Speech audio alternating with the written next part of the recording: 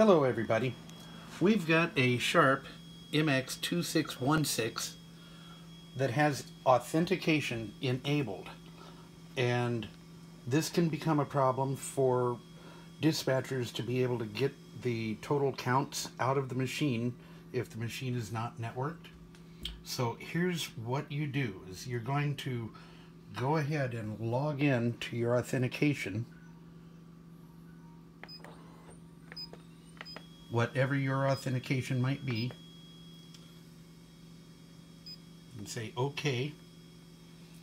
And here it tells you the counts for this particular account, but that's really not what we're looking for. We're looking for the total counts for the entire machine. So here on the lower right hand you have your system settings, the little gear inside a box. So you'll want to press that.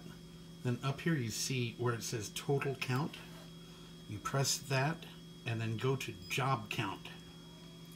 And then what you can do is, you can write down the total count black and white, total count full color. Those are the ones that your dispatchers are looking for. Or you can simply hit print and fax it or email it to him.